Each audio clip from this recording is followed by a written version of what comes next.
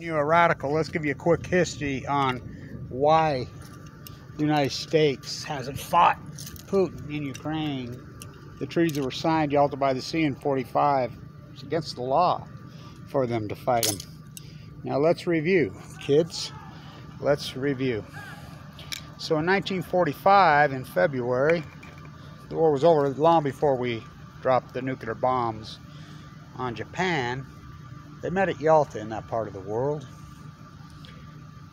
Churchill, Franklin Roosevelt, and Stalin. Stalin's homeland, right there where he was born. They divided up the world. Russia took all of Eastern Europe. The United States got Japan. And we drew a line down the center of Germany. We split that in half. Now, Gorbachev and Reagan supposedly signed treaties to get rid of the occupation in Germany. Now, how far did they go? It's very debatable. So how far did they go? It's very debatable. So a lot of people in Eastern Europe, because I'm right there all the time, you go to Budapest in the square, there's two statues right there.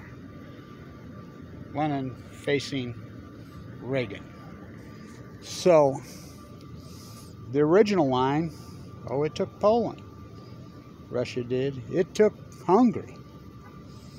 What about, no, not Austria. That's why the UN was put there in Vienna. So NATO legally cannot fight in there.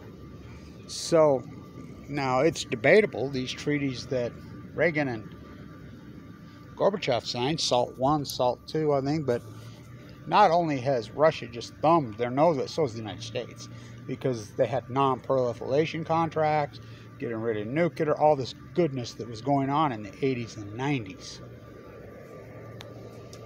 Thought I can hear the war jets. What happened? What happened? 9/11. That's what happened. We turned into the middle, went off to Afghanistan. And we went chasing Boogeyman for 20 years. And took our eye off the reality. So Yalta by the Sea, legally. Now, what treaties is the United States going to honor and which ones are they? That's a very good question. That's a very good question. So, Yalta by the Sea. What happened to Reagan and Gorbachev? We come to this. We come to this. Sugar wars, textile wars, molasses wars. This is a day that will live in infamy. Everybody should remember exactly where they were and what they were doing. Putin is taking control of the biggest nuclear energy reactor in all of Europe. Yalta by the Sea. There's your lecture. The 51st state is Japan. Right, kids?